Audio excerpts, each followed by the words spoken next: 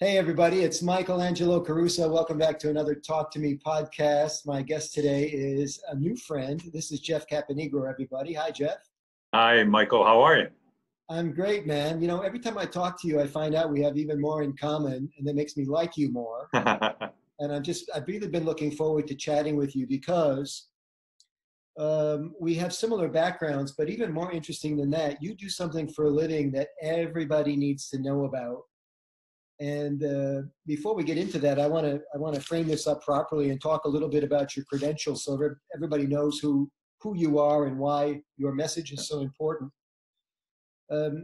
Jeffrey Caponigro, everybody, works at Trion Solutions. He's executive vice president there of corporate communications and marketing, and he has a deep background in crisis management. Specifically, I think, Jeff, crisis prevention, correct? Yeah, that's right, Michael. It's called sort of crisis planning and crisis communications, but the overall umbrella would be crisis management. Wouldn't it be great if everybody that ever had a crisis? Yeah, how to prepare for a crisis before it happens, and then what to do once a crisis occurs. That's something sort of I've learned over the years and wrote a book on it a few years ago. Yeah, the book is called The Crisis Counselor. It's been published in multiple languages. How many? 5 languages. 5 languages. And it's really, I haven't had a chance to read it yet, truth be told, but this is what's kind of set the stage for you in public relations, your reputation, and you're about to be inducted into the Michigan Public Relations Hall of Fame. Do I have that correct? It's the Detroit chapter of the Public Relations Society of America. Amazing. And, you know, if you're not from Michigan, everything happens in Detroit down here. All the actions in the bottom part of the state. Right. I know this is quite an honor, and I know the event is coming up, and I want to thank you for inviting Renee and me to the dinner.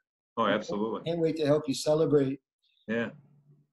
Let's talk about a campaign that you were involved with that's really became a signature for you. It's one of the largest public relation campaigns in history, and to a great extent, it's a prevention campaign. You're going to take back a few years for this, yeah? Yeah, it does take us back a few years, but it's, in our business, in public relations and marketing, we're trying to change opinions, attitudes. Right. It's very rare when we have an opportunity to change behavior. And from 1984 to 1992, I had the pleasure of being involved with the American auto industry for a coalition that came together called Traffic Safety Now. And it was a coalition whose focus was to encourage and increase safety belt use around the country. Yeah. Now, you think about in 1984, the seatbelt use was about 9% nationally. So we had a public relations campaign that lasted from 84 to 92 with Traffic Safety Now that involved encouraging states to pass seatbelt laws, and then once those laws were passed, to encourage seatbelt use. And seatbelt use today is about, I think, 98% in the United States. You can imagine that hundreds of thousands of lives have been saved over the years because of the law to encourage people to buckle up. Yeah, it's got to be gratifying. And law enforcement to enforce it, and to know that it was a popular law that people want. If my children are driving, my relatives are driving, my fellow coworkers are driving, we want them to be buckled up. And that's what that law did. So we won the Public Relations Society of America's top national award. Wow. Called the Silver Anvil for that. And also PR Week magazine that comes out in New York named it one of the top 10 most successful PR campaigns of all time. So it was quite a big deal. Wow. Why an anvil? Because an anvil, if you're pounding an anvil, you're shaping something. You're shaping an attitude. or in this case, we were shaping an attitude and behavior. Yeah. So that's what public relations people do, is we can help shape through, oftentimes through research, through messaging, persuasive information, and really understanding who we're communicating with in a socially responsible way. That's really what public relations is. And iteration. It's going to take many, many messages through a variety of modalities to change this mindset / behavior. I think a lot of people watching right now are having trouble getting their heads around the fact that there was a time that people didn't have to buckle their seatbelts. Yeah. I mean, it's really mind-boggling if you think about it. And remember back then that if you had an old car, the dashboards were like made out of cement, just about, right? So you would not have wanted to have gotten in an accident with no seatbelt on. And way before airbags. Way before airbags. Right. So let's stay on that little frame for a minute, everybody. Those of you watching. I mean, there was a time when the seatbelt actually showed up in the car, and everybody says, "What's this now?" You know, because it wasn't a law. I think that probably the automobile manufacturers knew that it was coming. So people felt like the seatbelt was kind of, at first it was intriguing, and it was, it was kind of like this inquisitive thing. But when it became law, people were angry. They felt they were being euchred into this, forced into it. And you were, in many ways, bucking public opinion big time. I remember women complaining, even when the shoulder strap came out, or was in law, a part of the law years later, because first it was just a seat belt, right? Right. Then the harness. Right. And you guys had to fight everybody all along the way to save their lives and help them from getting hurt. Right. They would be, some of the arguments that we'd run across is it wrinkles my clothes, or I'm afraid I'm going to get trapped. I'll put the seatbelt on, but what if I need to get out in an accident? What if the car starts on fire and I panic and I can't get out? Some of those sorts of things. And we had to use law enforcement and doctors and nurses and survivors of auto accidents that people were buckled up, or people who had relatives, celebrities and others who had relatives who did die in accidents, and said, boy, I wish they were buckled up. Yeah. And, and explain why financially it affected everyone from an insurance standpoint and ambulances and other services out there. When people don't buckle up, if you don't buckle up, it affects more than just yourself, not to mention your loved ones. Think about others. So those are kind of some of the things that we looked at back then. Were you involved with the Click It or Ticket campaign? Yeah, that over the years, right, we did that. And if anybody wants to really see a fun video, I think it's still on YouTube. Back in the early stages, I think it was in 1984, we did a Buckle Up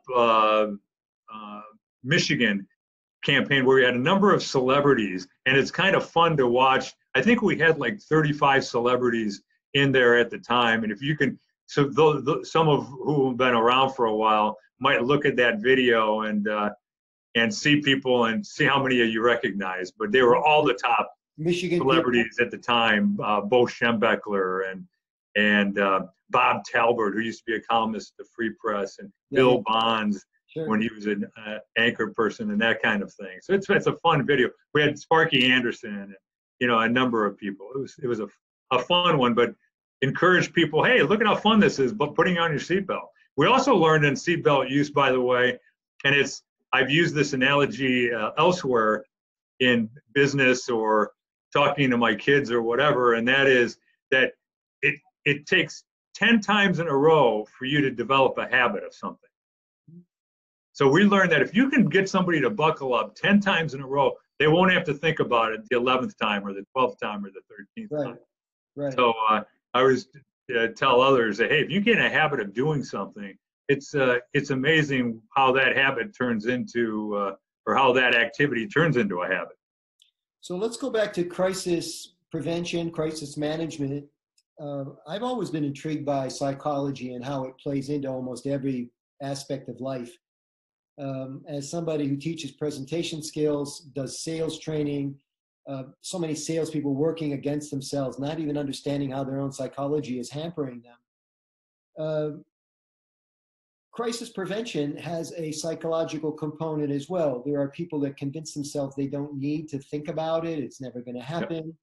How do you approach this with people and the non-believers? Yeah, it's a great question, because you're right. People will say, "Hey, we're really good at managing things. We don't need to think about a crisis in advance," or "We could never plan for a crisis. We have no idea what kind of crisis might come up, and if it comes up, we'll figure it out." The problem with that is, one key factor in managing a crisis well, the key factor, is you have to be able to move decisively and quickly to prove that you have the crisis under control. And you just can't do that if you're not prepared in advance. If you're not prepared in advance, it takes too long to, figure out who's going to do what and all of that. That was really the crux of my book, The Crisis Counselor, a step-by-step guide to managing a business crisis. There were a couple of crisis books before I wrote the book, but they were all about what to do after the crisis happens. Yeah. You're in the office now, Jeff? Yeah, it's this book here. I saw it when I was, you were nice enough to give me a tour a few weeks back. I did see it in your office. Yeah. And this is still available, still in print. I know it came out a little bit ago. Yeah, it is still, but it's not as available as it really ought to be. McGraw-Hill, for some reason, decided not to reprint it again, even though it's being used in over 100 universities. And like I said, is in 5 different languages. Here happens to be the Chinese version of the book. But so every book before that really was after the fact, was disaster control. My book was a 7-step process to managing a crisis situation, and 4 of them happens before a crisis actually even occurs. So identifying vulnerabilities, preventing the crisis from occurring, being planned in advance. And you'd always be amazed at what can be done before a crisis actually occurs. You can prepare for a crisis, and you can also identify in your organization what is your highest vulnerability, of not only what's most likely to occur, but also if one were to occur, what would be most damaging. And by the way, Michael, that nowadays companies, organizations of all type, are more vulnerable to a crisis than ever before. Individuals are more vulnerable to a crisis than ever before because of technology, right? Because of social media, because of how quickly the word spreads. It used to be, back when I started in the PR business, and I am in my 40th year, believe it or not, of being in the PR business and having my own PR firm for many, many years, that people realize that that getting prepared for a crisis is just something you can kind of wing, and it's the more you learn about it and the more you see the mistakes made by others, you realize that that's not the case at all. Yeah, if you think back, if the rule of thumb has always been, you need to be prepared for this because when it happens, bad news is going to travel really fast. Yeah. Imagine how fast it travels now. And we've seen this happen just with celebrity tweets. Yes. The one just from last week, not to purposely date this video, but you can just choose something every week. Something's going on. Yeah. Somebody from the NBA tweeted something nasty about China. And I'm telling you, man, they were just like backstroking as fast as they could to spin it. Yeah. Yeah. There's the old saying of cascading a communication, like in an organization where you cascade something from the top and throughout the organization and that kind of thing. Yeah. But it's you can see the cascading, the domino effect, and how quickly it happens through social media, and how it used to be that we relied on the news media and any sort of journalistic standards that media would have to help ensure accuracy. And why don't we do that anymore? Yeah, and objectivity and all of that sort of thing. And now you have people going straight to Twitter, our president and others who go right to Twitter. They don't go to the media. A lot of sports athletes do that now, not relying on others to refocus their message, but having them do it directly. Well, we also have news platforms that are not objective. A lot of the news is pre-digested for us. Yeah. Which sometimes slants whatever is being communicated. Do you, with all your years of experience, do you find or do you think that you might be better at predicting crisis before it actually happens? Do you actually see leading indicators? Well, for sure. Almost every crisis, not everyone, but almost everyone, is preceded by some sort of a warning sign, if you think about it. If you think about something, a disgruntled employee, oh yeah, that person said such and such, or geez, we've seen some behavior that was disconcerting. A quality problem with something, yeah, we had some complaints about that. We couldn't quite get our arms around it. A number of things like that when you look at the vulnerabilities in an organization, you step back and say, we should always know how vulnerable we are to certain situations. If we were to have a crisis, what would it be in?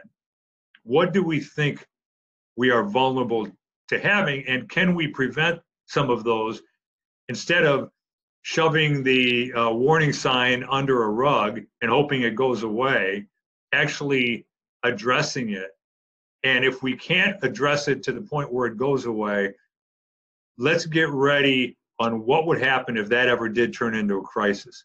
What would we say? Who would say it? How would we say it? Yeah. How communicative would we need to be? How would we contact some of the people that we would want to have them hear it from us first, rather than hearing it from someone else, or seeing it on social media, or hearing about it, or seeing it through the media? And do we have that list of people and contact information ready, so we don't have to create the list before we contact them? Exactly. Remember, we talked about the how important it is to be decisive and to be able to move quickly, because you've got a short window to prove to others that you have the situation under control. If you're trying to find that list, you don't know how to get a hold of people, or it happens after hours, or whatever might be the case, you're all of a sudden now you're outside that window, you're painted into a corner, and now you've now made the crisis much harder than it might have been otherwise. And the crises have taken a different shape as of late, because a lot of times, well, back in the day, if there was a crisis, it was usually a real crisis. But now you have to kind of discern whether it's hearsay, urban legend, some sort of campaign by the competition. Remember the Tylenol crisis? Yeah, absolutely. There were two of them in '82, I think, in '85, and again, that was a matter of being communicative. Treating people the way that you would want to be treated. What would I expect to hear? Depending on who I am, how would I expect to hear from, and when? Yeah. All of those sorts of things can be thought of in advance. Everyone has a business, we want to treat all clients and customers like they're all important and all the same.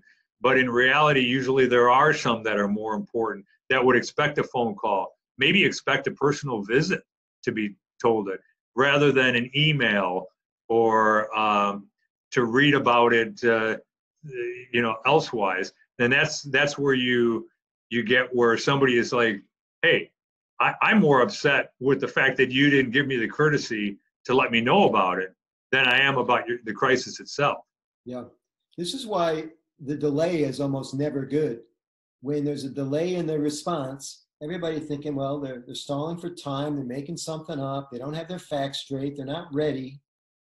I think it's also why the President of the United States, I think as a routine, they call the deceased military, the families of the deceased in the military.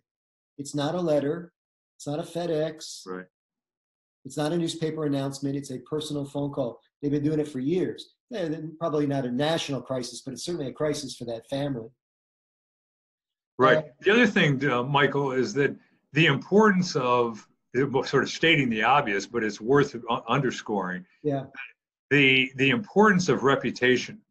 Yeah. The importance of credibility and trust and integrity and character, and how all of us want to have that, but so do companies, sort of organizations. What do you stand for? What are you known as? Yeah. You know, what is the brand? You see that all the time when someone or some organization has a great reputation, how they are given the benefit of the doubt, or maybe their window is a little bit wider, a little bit bigger, and then you also see what happens if someone has a bad reputation, or someone who may have messed up in the past, and how, oh geez, no wonder, I'm not surprised that they had a situation like that. So the whole idea of protecting and preserving a reputation can take decades to build. Yeah. Decades, and can go away, can be destroyed or certainly damaged literally in a few minutes. So you wrote the book on this. What does the book say about how to handle apologies? It's been a delicate area. Apology, sometimes viewed as an admission of guilt. A lack of apology means sometimes interpreted as a lack of remorse. How do you find the right tone and the right venue for an apology? Lately, people are being accused on Twitter. The person doesn't even contact the other person. They just accuse them on Twitter. And then This person doesn't bother to talk to this person. They just apologize on Twitter because now they have to make it a public apology. How do you handle apologies in your business? Well, in business, it's always a little complex, and almost every crisis situation that I've been involved with businesses over the years always involves some legal counsel that that was involved in the discussion as well. And as you know, oftentimes legal counsel would say, hey, let's be careful about that apology. We don't want to admit guilt that's going to end up hurting us in the court of law. Right. At the same time, when we look at the effects and the damage of the court of public opinion, you look at the damage to reputation that took decades to build, and we don't want to damage it or lose it all in a short period of time. So my sense is that you can always apologize for something, and without necessarily admitting guilt. And actually, one of the real hallmarks of any sort of response in a crisis is to be careful not to assume or speculate on what actually occurred in the crisis before you can confirm it with 100% certainty. One of the worst things to do is to say one thing about what you think happened and then find out later that's not what happened at all, when you did a little bit more research and you did your review or investigation, and now you're backtracking and perhaps even being accused of lying or trying to talk your way out of it or whatever. So sometimes you have to say, we apologize certainly for the situation. This is what we can confirm at this time is such and such. we're looking into the matter further. We are on top of it. When we have more information, we will provide more information and more perspective on it. But at this point, we don't want to speculate without doing further background on whatever, if it were something that just kind of came up immediately like that. So, but I always say, and it sounds so basic, and it's funny when I talk and hold seminars and that kind of thing on crisis communications, it always seems so basic, and that is that that put yourself in the other's shoes. What would you expect to hear? How would you expect to be told? What would you be disappointed by if you weren't told? And you know, there's an old saying that you can actually take a crisis situation and actually make it a positive if it's handled right. You can actually establish stronger bonds with someone. I wanted to let you know about this. I wanted to ask you a favor in this regard. You're establishing even closer bonds with a client or a customer. And you let them know that you really cared enough about them to communicate directly with them about it.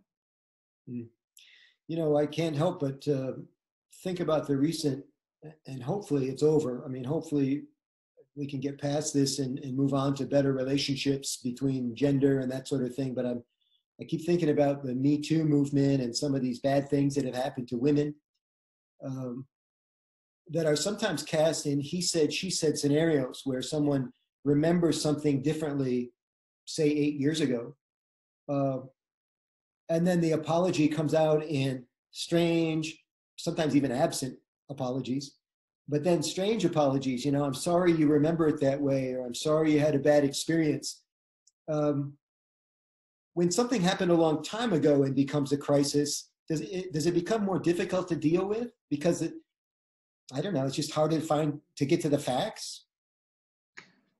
Well, you know, as you know, because I know you're very good at teaching this as well. There are ways to apologize, and then there are backhanded ways to apologize, and there are ways that people will apologize without, or make it sound like an apology, and they're not really apologizing. Yeah, so I think there's been a lot of that. And I'm not sure why. It seems like if you've got time to craft it, it's called wordsmithing. Any writer knows how to do this. And yet we see the strangest I'm sorry's ever. Yeah. Why is that? Is it because our ego gets in the way? It doesn't allow us to do the right thing, to say the right thing? Right. Yeah. And the when someone says, I'm sorry that you feel that way. Yeah. As opposed to, I'm sorry about my behavior. Yeah. I'm sorry about what occurred. What about, I'm sorry if, and I don't want to just focus on me too, if somebody's had a bad experience with a product, for example, I'm sorry that if you've had a bad experience with our product. That's not a direct apology for the product or how it performed, but it's a genuine empathic response to a bad scenario. Yeah. Right. Yeah, for sure. And you know what I like? I'm sorry you even had to contact us on this. Oh yeah. I can understand how frustrated you are. And you know what? I want to make it right. Yes.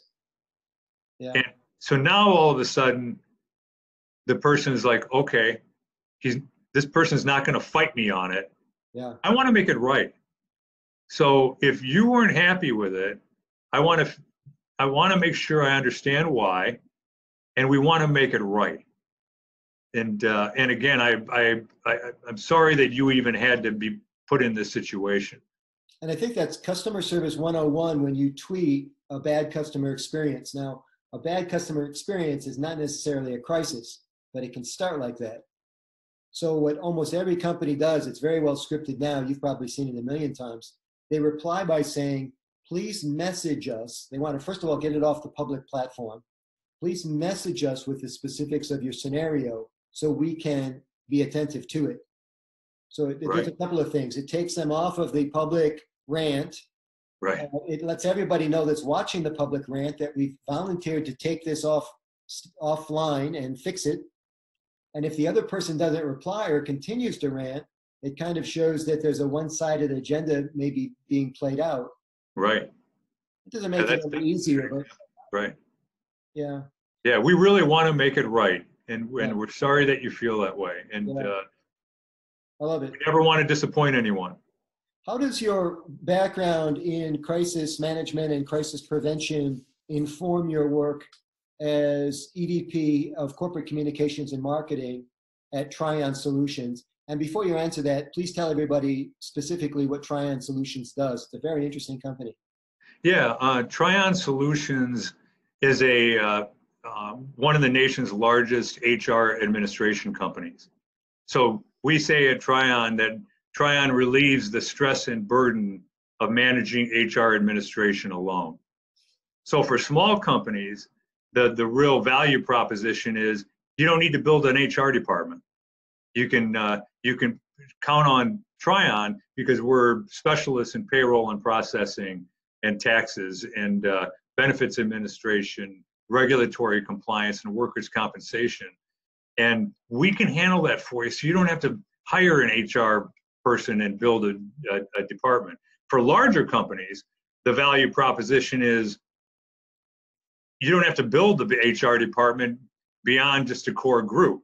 You might always need people to work on strategic HR issues like hiring and recruiting and training and some of those sorts of issues. But let us do the time-consuming work, the payroll and processing and benefits administration and chasing down the workers' comp issues and regulatory compliance and all of that. So that's what Trion does.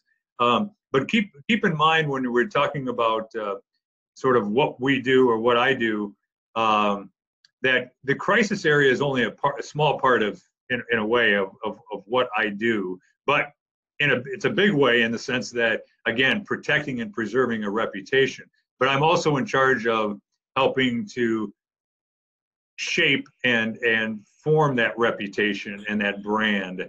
And I've done that I've worked with probably over 1,000 different companies during my PR agency career, having Caponigro Public Relations over the years. And before that, I was the CEO of the largest PR firm in Michigan. I had Caponigro Public Relations for 23 years.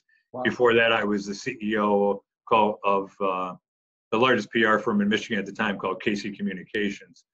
And so I've been working with different companies throughout my entire career and learned an awful lot about how to obtain positive visibility, how to enhance that reputation, how to shape that brand and that kind of thing. I love being at Trion because we've got a great team here.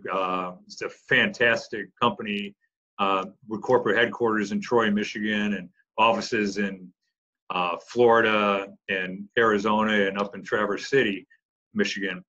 It's we're doing a whole bunch of things to help shape that brand and reputation, and it's really a lot of fun. It's trionworks.com, everybody, if you want to check out the company itself. You available, I don't want to put you on the spot, but are you still doing talks, and are you available for— Oh, yeah, absolutely. Yeah, I do a lot of that. And let me just offer a slight correction. You can get to the Trion website through trionworks.com, but even a better one is relyontrion.com. So rely on Trion, which is TRION.com. I couldn't help but notice that rhymes, Jeff. Yeah, rely on Trion. And one of the things that we've done over the last year is we have a brand new website. We have a little animated video in there that tells the value proposition of Trion. It's really well worth stopping to go in and visit that website. But yes, to answer your question, I do a lot of speaking. I've always done that over the years on reputation, branding, crisis communications, crisis planning, and that kind of thing. Beautiful. Let's close with look into the crystal ball. You got your Ouija board out? Yes. You said that you were good at seeing crises, maybe before they develop, before they launch. Probably a bad word. Happen. Who's headed toward a crisis? Companies. I'm sure no companies would want me to pronounce to the world and your many subscribers to my prediction of them having a crisis. But I'll tell you that you can kind of see if you realize that almost every crisis is preceded by some sort of a warning sign. You can see warning signs. If you can't talk about names of companies, how about industries? How about trends that seem to be in trouble? How about politics? Well, the one trend that you see that I have actually been involved with a few companies to help them are problems with technology, are breaches of confidentiality, are confidential data being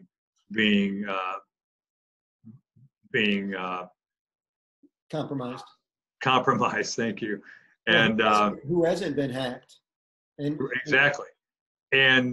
But people are trusting websites and trusting organizations that they'll keep their information confidential. And that's a great vulnerability to say, what would happen if we ever had that in our company? How would we respond? What would we say? How would we communicate that? And what are we doing to make sure to minimize that vulnerability? We can't maybe prevent it totally, but what can we do to minimize it? How are our firewalls doing? What are we doing to try to hack into our own system, or having some outside specialists that we can work with to make sure that we are as sound as we should be? So that clearly is we've seen it happen, a major vulnerability for nowadays so many organizations around the world. And we've seen the data. Some of you, if I was visited Walsh College a few weeks ago, they have a map in one of their rooms that is actually a live map that shows the which websites and internet sites are being hacked at any given time, which companies, and the lights go off. It's amazing when you look at it. There's software for that? I'm sorry? There's software for that? I don't know what software Walsh uses for that map of theirs, but it's pretty amazing. I mean, there's lights flashing all over the place, all around the world. Yeah, you mentioned data, and a big part of data now, of course, is video. Yeah. What's interesting to me, I'm reading Malcolm Gladwell's latest book, which is Talking to Strangers. He opens the book and closes it with the Sandra Bland story. For those of you not familiar, she was a motorist who had recently relocated to Texas. She was stopped. The dash cam of the police officer that stops her records the entire scenario. And you could just see problems with the stop. Not that she was completely cooperative, but it takes two to tango sometimes. But this police officer who allegedly does everything by routine, and he's done it many, many times, it's all there on video. And a lot of the times these indicators that you're speaking of, these hints, these clues that something bad is about to happen, is right in front of us if we would just pay attention to it. Right.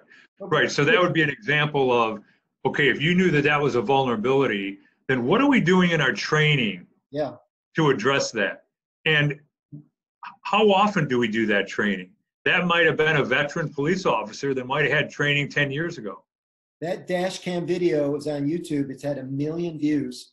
Yeah. Police departments taking hits on the chin every time it's shown. Police departments, everybody's skittish now about getting stopped by the police, like the police are bad people. And this is the kind of thing I think that needs to be backspinned in order to get us back to where we believe in our law enforcement again. A form of crisis, if you ask me, that when I grew up, if a police officer told you to do something, you did it. No, for sure. But today, there's something about our society, again, psychology, again, crisis, impending crisis.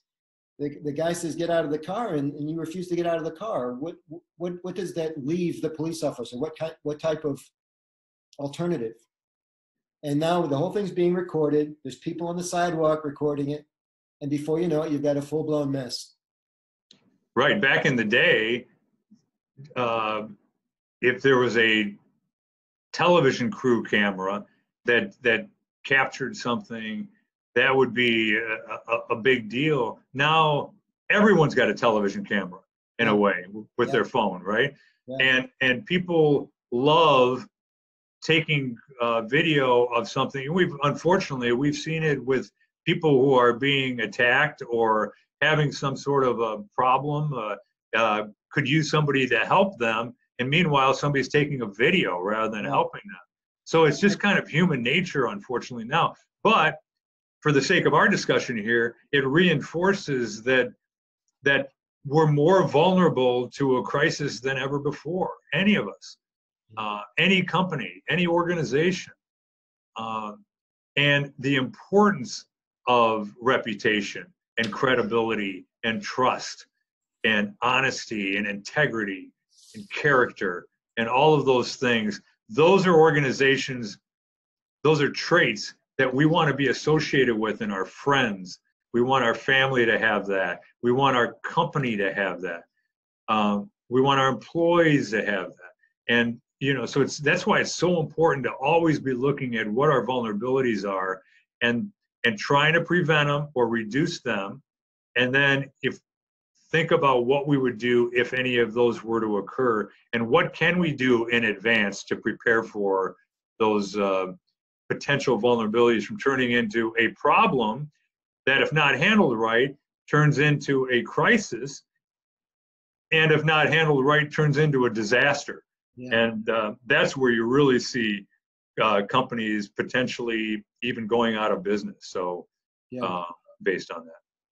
So a lot of our discussion today has been predicated on corporations staying out of the muck. We should probably conclude by saying, this is my view, I'm certain it's yours too, but we should say it, is that nobody ever wants anything bad to happen. This is not about saving money or saving reputation. It's about keeping bad things from happening to people. And because that's really the definition of a crisis, I think, is bad stuff happening to people. So this is not about playing defense and getting in front of it for the sake of saving your company. It's about keeping bad things from happening to people. You are a professional, man. I really appreciate you. Well, thank you, Michael. Yeah, the one thing about a good close might be that when we talk about bad things happening, bad things, when they do happen, they are disruptions. They are things that get in the way of progress and of how we all feel about each other and how we feel about that company or that organization. Yeah. And so if it can be avoided by doing the right thing, then we certainly ought to do that. Now you may think, well then why doesn't everybody do the right thing? Why is this such an issue for businesses or nonprofits or whoever it might be? The problem is business moves so fast these days that oftentimes, like we talked about, a warning sign gets shoved under a rug or gets forgotten about, or things just happen so quickly that you don't take the time to do that, to step back and say, what are we vulnerable?